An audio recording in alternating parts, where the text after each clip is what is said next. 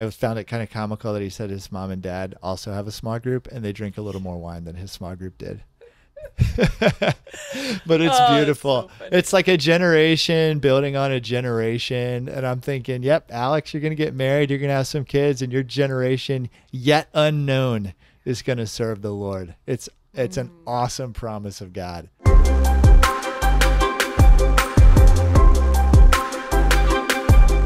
Hello, everyone, and welcome to another episode of the Reach More podcast. My name is Mari Pablo, and I'm so excited to talk to you today about our previous interview with Alex Bettinghouse. I just love his excitement and his openness to share the ways that the Lord was working and continues to work through his small group. In order to talk a little bit more about this, I want to welcome my co-host, Josh, to join us. What's up, Mari? How's it going, Josh? Going good, going good. Yeah, let's talk about our interview with Alex. Yeah, you knew him before I did, so... He was probably the third person I met in Wisconsin, and he loves the Really? Lord. Yeah. That's awesome. When he started saying the thing of I can ride anything in wheels, I was like, wonder how serious he is about that. He said he could ride a unicycle, which is awesome. Yeah, I wonder if he can skateboard and do all that. Does he do that? the answer is yes, yes, and yes. He's incredibly humble athlete. He actually works for Trek, and he'll often fly overseas to train with guys that like bike for the Tour de France and stuff to help him test new gear. What? Yeah, he's a little humble about it, but he's an incredible athlete. Even more humble man of That's God, awesome. like just a Okay, good man. good. So it was so fun to hear him talk a little bit. That's awesome. What was something that really struck you from the interview?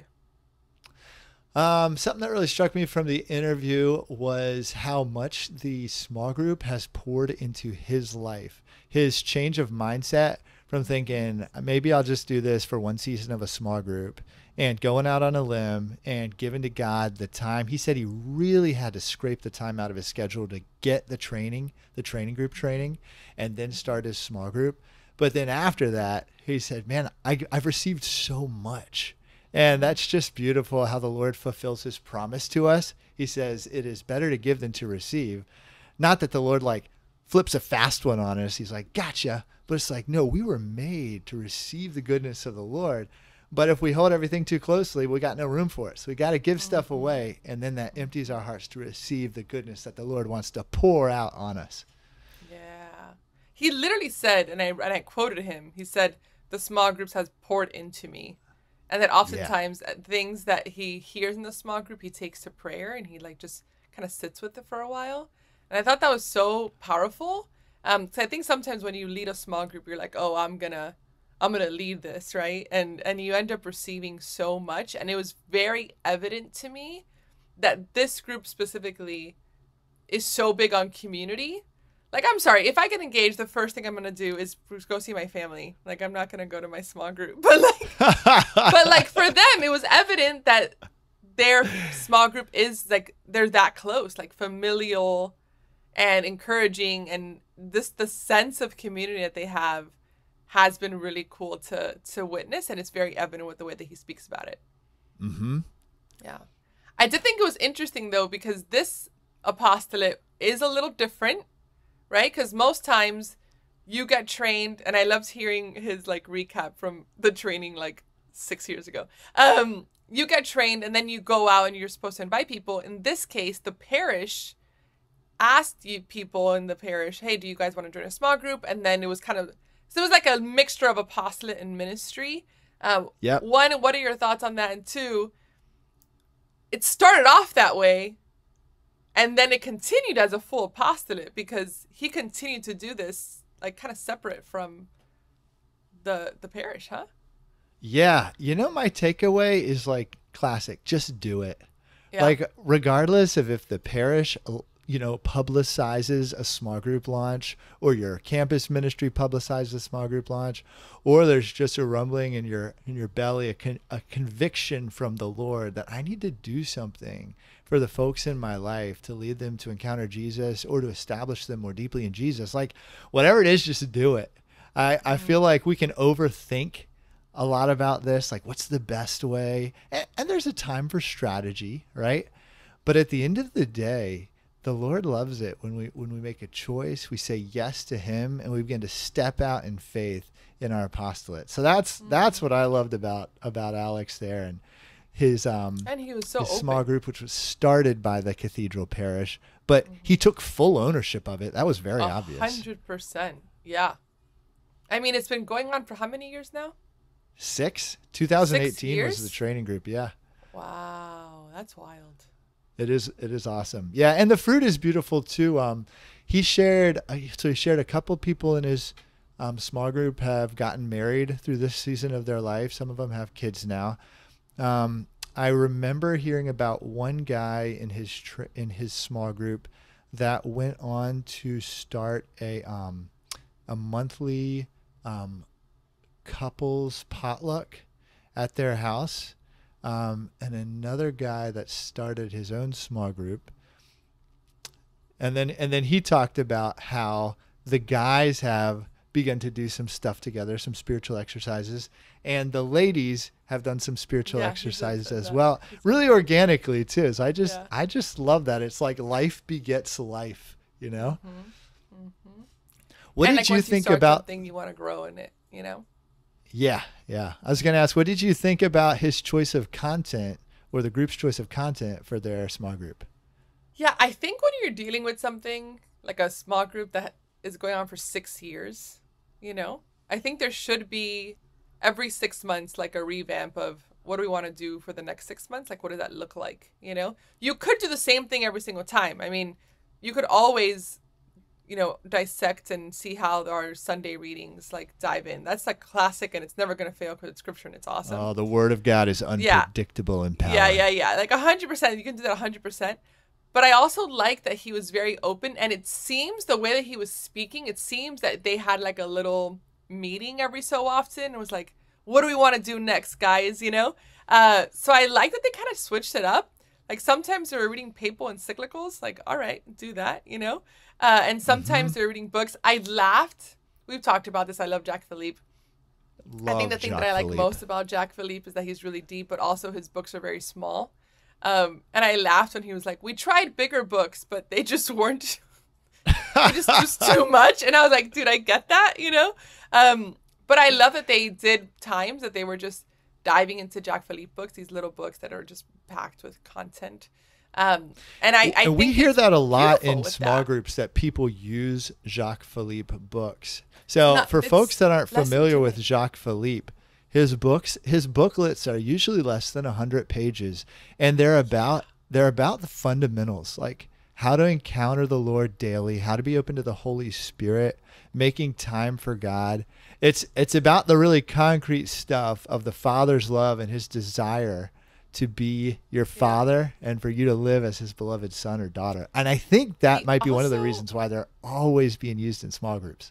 Yeah, he also tricks you because you think like, oh, it's like a little pamphlet, like this is not going to do much, you know what I mean? So you're like, oh, I'll do that. Like it's going to be an elementary book. And then you start reading and you're like, oh shoot, like I could pray with this one page for multiple days. You know what I mean? I always laugh. I think I've said this before. Jacques Philippe came to my parish right before COVID, and we thought we gave him COVID. Like this is like 2 days before the whole world shut down. He was at my parish, and my pastor had COVID. And for a second, we were like, did we just give Jacques Philippe COVID, and is he gonna be okay? But everyone, it's fine. He's fine. But yeah, he's doing great. He's doing great, and it's awesome. And I think what I loved most about the content, going back to that, is they prayed about it and they made a decision together. Mm-hmm. And that's awesome. And they were very big on scripture. Yeah. Agreed. You had mentioned that, Josh. What were your thoughts on the scripture aspect? Well, I said a minute ago that scripture is unpredictable in power. And I'd say, well, I don't have any deep thoughts about scripture right now, other than you can't go wrong in your small group when you get into the Word of God. I just the other day I was meeting with the team, and I asked somebody to prepare some time of prayer, and all he did was read the Word of God. He said, we're going to read this slow. And then he asked a couple questions. Man, the Lord was piercing our hearts with his Word, just piercing our hearts with his Word. So the Word of God never fails. Every morning I get into the Word of God. It's like nothing else fills me the same way. That's awesome. Yeah, I think the two go-to like material for small groups that I always tell people is like Sunday readings, classic, or two, each person just takes turns bringing a passage that's speaking to them and why it's speaking to them, and then they come up with questions themselves that go with it. And it's so simple, but it's like always powerful because it's scripture and scripture's truth, and it's going to pierce and it's going to speak no matter what. So it's pretty wonderful. Yeah. What else struck you, Josh? At the end, I found it kind of comical that he said his mom and dad also have a small group, and they drink a little more wine than his small group did. But it's beautiful. So it's like a generation building on a generation. And I'm thinking, yep, Alex, you're going to get married. You're going to have some kids, and your generation yet unknown is going to serve the Lord. It's an awesome promise of God. That is cool to think about. I've mentioned this. My mom's had the same small group for like 10 plus years or like 15 years. And the ladies got together every Tuesday, you know? And it's so fun to see that. And I think that it is cool to have like different realms, you know, different levels of small groups. It's kind of natural. It's like organic that your small group, your apostolate, once men and women start running with you, with King Jesus, they often become your mission community. But what Alex mentioned that I think was really healthy was like, it's a lot of the same people, but they're open to adding one more and bringing them into the community of believers. It reminds me of the Church of Acts, where it says that those who are being saved were added to their number day by day. And so like if your body's not growing, it's dying, right? So I love the organicness of it. I don't think his small group is particularly large. No. I don't think it's more than 8 or a dozen folks. Yeah. It's a couple of couples and some single folks. Well, now they've got kids coming, so they might be pushing now. But it's a relational time, and they know each other, that's for sure. And they're committed to seeing each other across the finish line of heaven. Yeah, absolutely. There is one more thing that like struck me, and this is kind of off topic, but kind of on. He is an engineer. And there were multiple times throughout his explanation of things that you just saw how the Lord speaks to him through his engineer mindset. Does that make sense? Like, I laugh because when people are very analytical or when they're in a certain... I feel like the Lord speaks to you. Like, if you're really passionate or your gifts or whatever job you have, hopefully you're working in something that correlates with how you think and things that you love. And he's like an engineer. He was like...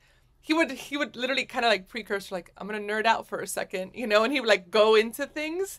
Like, this is so funny because I almost felt like we were getting a snippet into his prayer life and into like the way that he is with the Lord and how he understands things in our faith, like with his engineer mindset.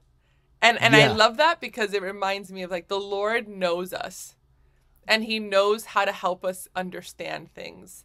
And he knows how to like pursue our hearts and minds with the giftings and our interests and the things that make us us. Yes. That is a good point of trust in God that you bring up, that God will speak to us. He speaks to me in a language that I not only can hear, but that I understand. And he is committed to teaching me his voice if I want to hear it. What a good father. He talks to us in words we can understand and teaches us the sound of his voice. And we have to spend more time with him to know that it's his voice. Yeah, that's true. Like it's like a, you know. He says in John 10, I think, or 11, he says, "My sheep hear my voice. I know them and they follow me." Lord, I want to know your voice. I want to follow you. I hear your voice. That's a prayer of my heart. Been so for many years. That's been, I think I've mentioned this before. I've been mentioning this a lot. I've been thinking about this in my prayer life a lot. Like if 5 people showed up and they all said they were Jesus, would I know the Lord enough that I would know who he actually is? And I don't know the answer to that. I really hope so. Like, I really, really hope so. But I keep thinking, this is so weird, but I keep thinking in my prayer time, like, I got to spend more time with you, Lord, because I need to know who out of the 5 you are. You know, like, I want to know you. Like, I want to know you so well that I'm not going to doubt. And, like, I know who is you, you know? Yes. Yeah. So. Yes. Lord, we ask that you would teach us your voice.